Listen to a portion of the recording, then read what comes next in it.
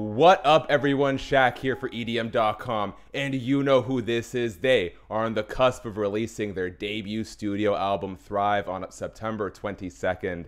In an age chock full of it, the only good kind of slander. Derek Anderson, Scott Land. How's it going, guys? Hey, what's going on? Guys, we're busy. We're working down to the wire. We've got people might be surprised, the debut studio album from Slander after a decade plus of churning out hits and hits. How has it felt to finally be able to sit down?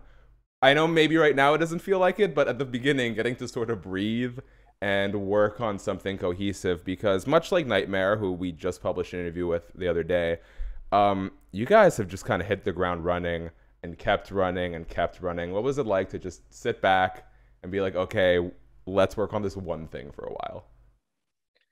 Yeah, I think it was different. I think the whole thing kind of started with ba- mm, it was basically like our sound has changed so much over the years, like since we started. Um, it just never really made sense for us to do an album because we kept evolving so quickly with like the genres we were doing and what we were playing at shows and what we were making. Um, so I think that was the main thing that hindered us from making an album in the first place.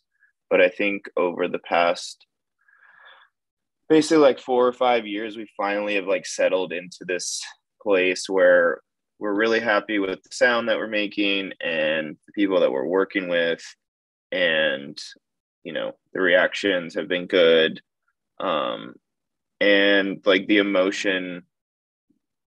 kind of has the emotion of our sound has like the vibrational frequency of like what we're trying to say has like kind of just slowly but surely been like filtered down more and more and more over time of like us releasing singles and doing collaborations. And I think for a long time it was like a search almost of like where what is our sound. I think when we started the project, we were just DJs first. And so a lot of people, most of our peers, they were producers for 8 to 10 years, either working at home in their bedroom, at their parents' house through high school.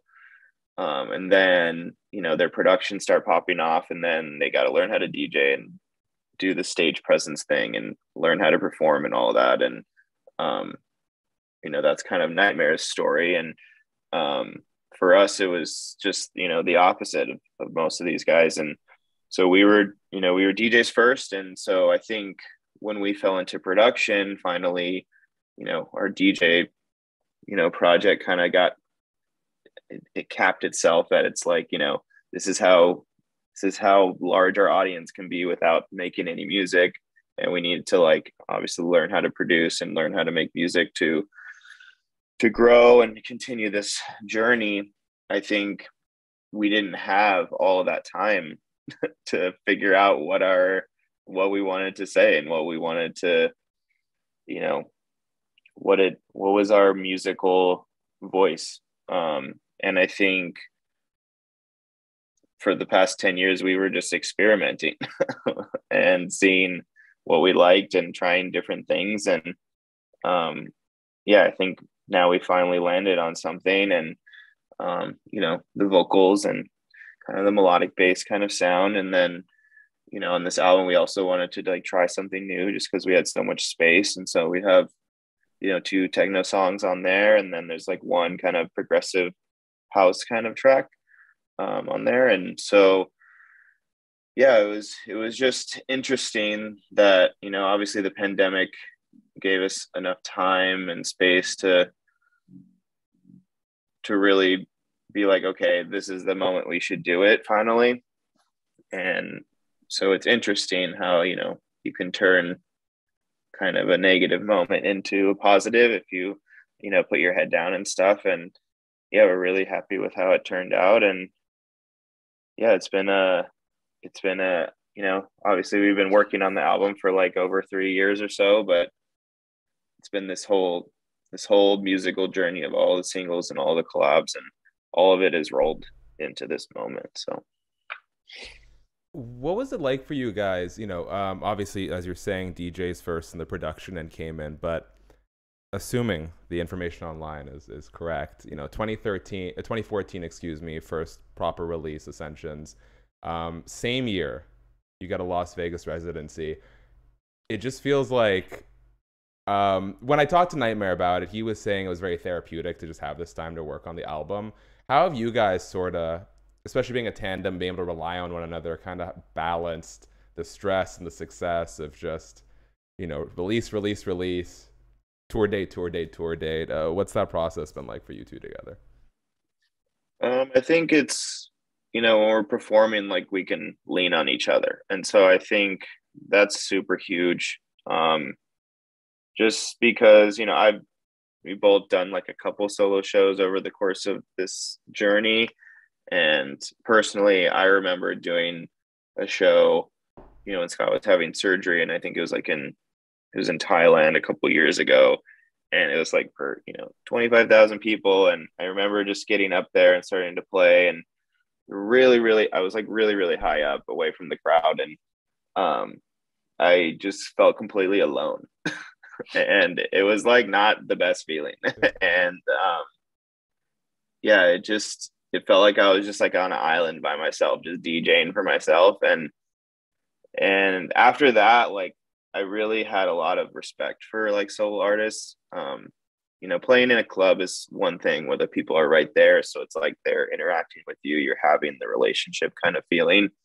But I just remember playing on that massive stage where, the first person you can see in the front row is like their head is like this small, and it's just like, yeah, I literally felt completely alone. And so I just felt that, I really, really appreciate having Scott there, and just having to have that, emotional bond with someone of like, when we do something that we enjoy, like we can look at each other, and, you just experience the moment like way deeper when you have that someone to connect with. And so I think the performing part, because we can lean on each other so much, like on the emotional level, I think that almost takes the burden off of performing a little bit more.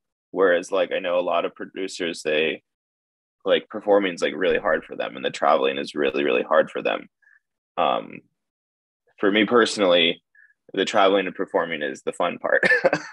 And I love performing, especially with Scott. And um, yeah, it's just that's the payoff for me of like all the music work. So I think, yeah, having someone there to lean on when you're not only when you're traveling, and but actually when you're doing the performance, especially because our show is like very, very emotional heavy, and like it does, like we're putting a lot of ourselves like on the table for the fans. Whereas like, not to compare it to anyone specific, but it's like anyone who just like goes up there and just plays straight bangers, and there's no like emotion. It's like you're not opening yourself up so much every single time you perform, and like giving that like really like that little like sacred piece of emotion of yourself, like you're putting it out there for people to judge. And for us, every single show we do that. And so I could imagine, without the other person, it would be a lot more like emotionally draining. And obviously when we first started touring, just having each other, like before we had like our team and we were traveling with all of our people, just traveling with each other, not having to be like alone on the road. Like, we've heard many, many stories of our friends, and just, when you're starting out, just being alone for countless hours in airports and hotel rooms. And then you're just in front of people for an hour, and then it's alone again. Like we always have had each other to kind of lean on. And I think that's always been a big part of us being able to like keep up this output, I feel. God, what was that Yeah. solo experience like for you? Um, I, I mean, I felt very similarly to how Derek felt. I think I've played like maybe two shows without Derek, and they were kind of separate. One was in a different country; it was in Korea, and then the other one was actually in the United States. And it's so weird because DJing from a technical standpoint is not a very difficult thing to do, right?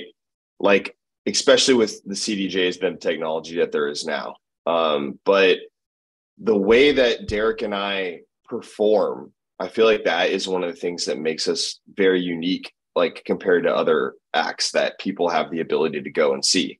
And going off of what Derek said earlier, there's something about our shows and our fans where I think that the two of us being there on stage, showing vulnerability, it also allows our fans to be vulnerable and feel comfortable being vulnerable also. And it's like when you see two men standing on stage singing along to a song that you normally maybe wouldn't see like grown men singing to, right?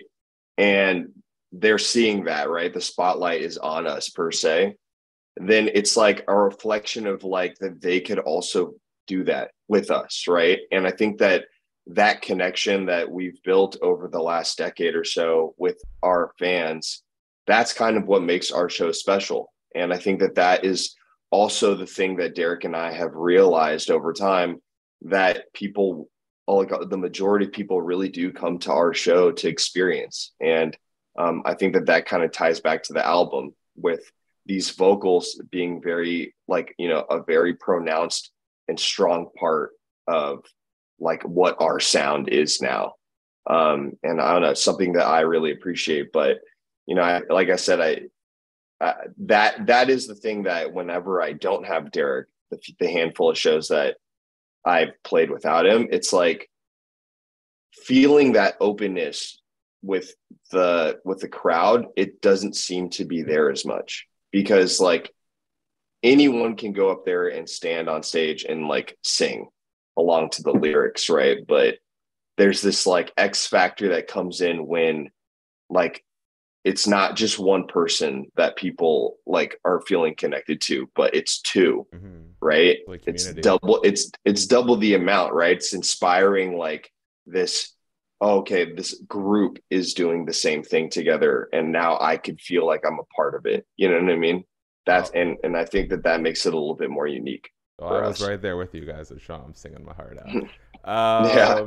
You know what? This actually, you know, getting to you guys are so forthcoming and open about sort of the emotional notes of your creative process, your friendship. So this ties in. This all makes more sense to me because Thrive isn't just an album. There is a narrative component to it, right? It's a cosmic love story about an astronaut searching for somewhere to start anew, but still kind of longing for this love back on Earth.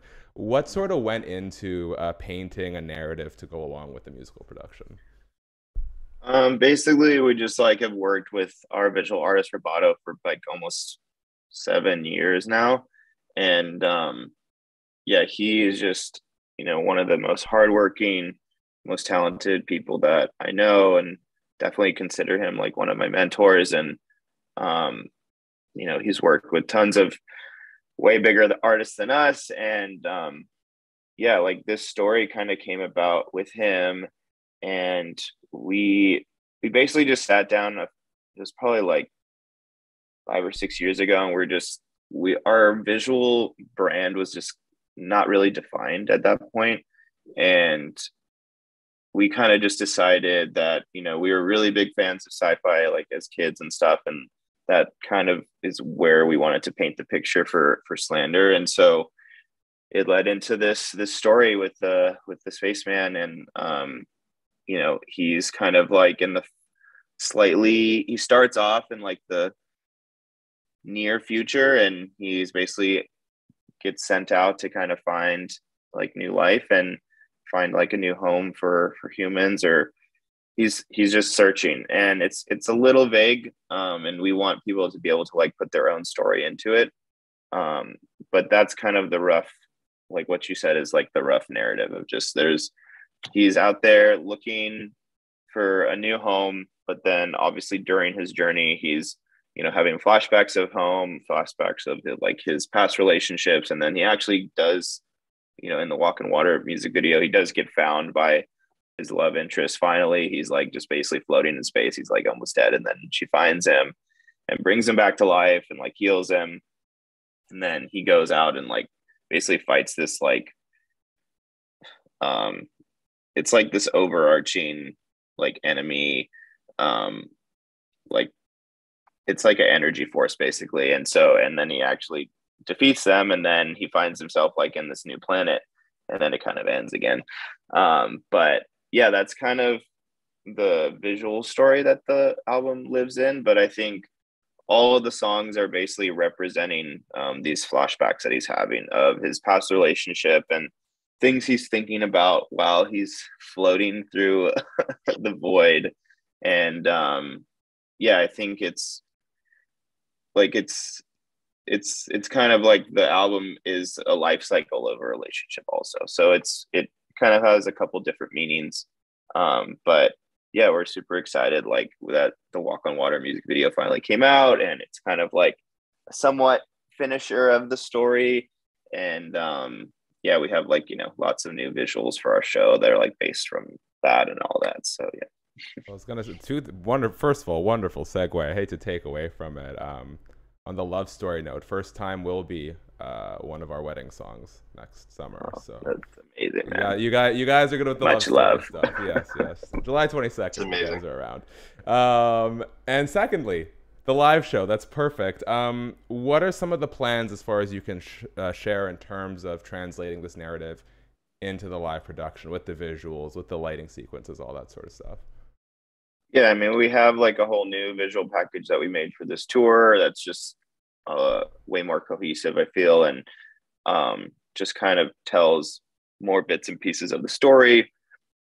And, we're bringing the eye for this tour run, and we haven't like advertised it so much because we kind of wanted people just to come and see what we had in store. But, the eye tour got cut short in 2020, and we really only got to do a couple of the makeup dates last year. So we really felt that there was still a lot of people who were asking to see it, who hadn't seen it at all.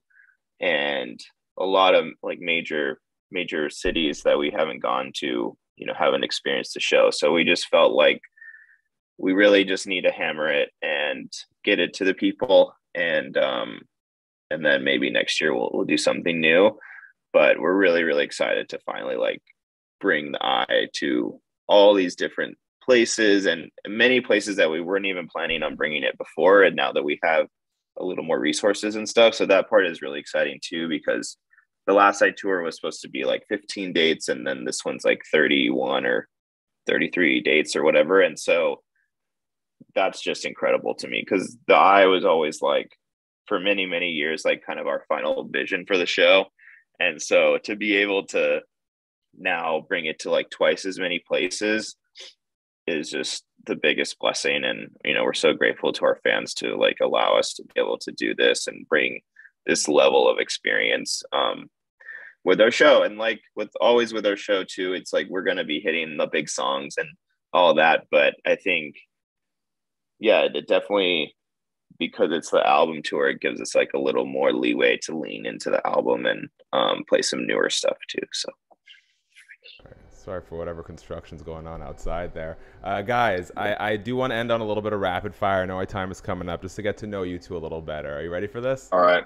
All sure. right. We'll keep these short, nothing too crazy. What is your partner's greatest non-musical related skill?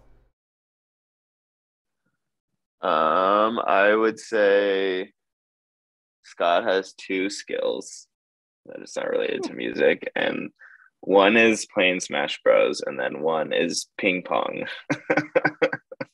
Yeah, we are on the same wavelength here. Do you really? have a particular character you like to use, Scott?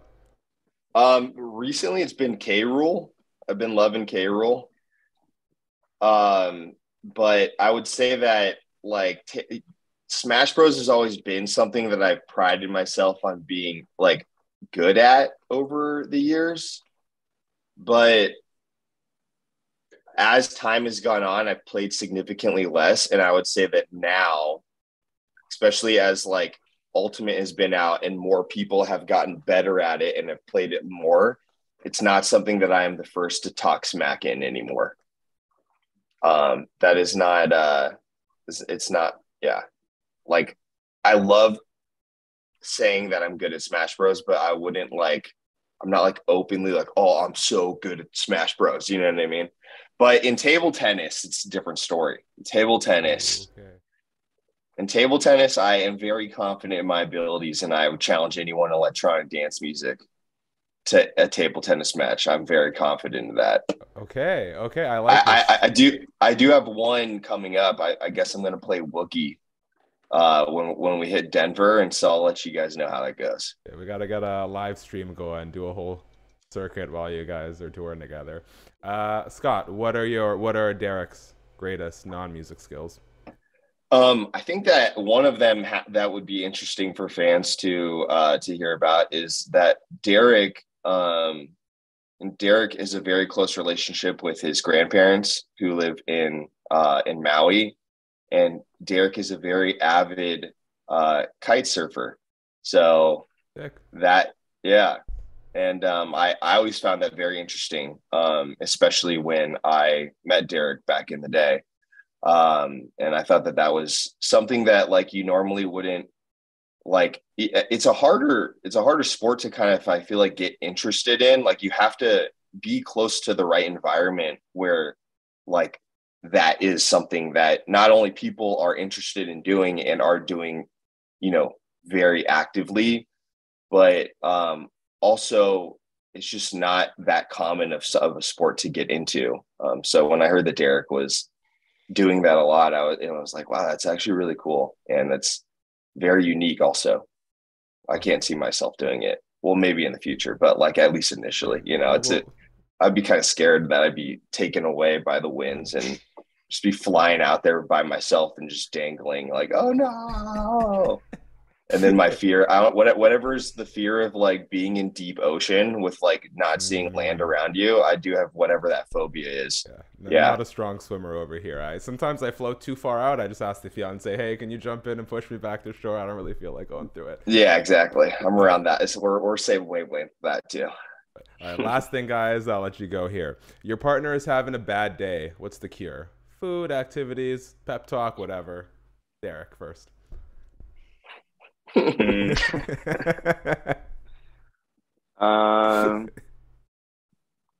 I feel like just some nice warm McDonald's would be Scott's happy meal. Pun intended. Yes, pun intended, I'm sure. God, what would be mine if Derek is, I will say this, out of all of the time that we've spent traveling together, it's been a very rare occurrence that we actually, I feel like, get in each other, like we're always there to help each other. That's like the whole reason that we do this. And I'm not trying to like avoid the question at all. I'm just saying that I feel like emotionally, I emotionally, Derek and I have always been good about being there for each other. Right. I know that sometimes Derek needs space. Derek knows that sometimes I need space. And, in the beginning, like first maybe 3-4 years, there were a lot of times where, it was just Derek, myself, and maybe like one other person that we could afford to bring along with us. And now we have an entire team. And obviously, as we grow the team, there's different dynamics that each one of us have with each other. And it's not just Derek and I that are going through like the traveling or whatever. And there's more assistance, so to speak, with that. But I think going back to like the original question, if I were to answer it, like, I just know that if Derek just sometimes needs space. And I think that that's kind of like the beauty of it. He doesn't need one specific thing to like make him feel better, so to speak. But it's like we can both recalibrate pretty well on our own because we know that it's best for us. I love that. Look at that, guys. Man, It's been so excellent talking to you two today. I can tell you firsthand, Go check out Slander on tour. You will be singing your heart out. Your friend will knock your phone out of your hands when you're up there trying to film. Good vibrations. It's bound to happen. Everyone's having too much fun. Guys, I want to leave you with the last word. I'll do my part very, very quickly. Thanks so much for checking out the video, everyone. If you're still here, you know what you got to do. Subscribe, thumbs up, hit the notification bell. Let us know in the comment. What is your favorite song off the new album, Thrive? Coming out September 22nd. Little birthday present to myself. Derek Anderson, Scotland, Slander. If there's anything you want to let the people know, please let them know. We love you guys so much, and we're just so grateful for all your support over the years. We wouldn't be here without you. We literally do this for you, and we hope you guys can come to the tour and see the show, and we hope you guys enjoy the album. And yeah, just thanks for being there for us on this journey, and especially through the pandemic and everything. It really, really means the world to us, and we love you.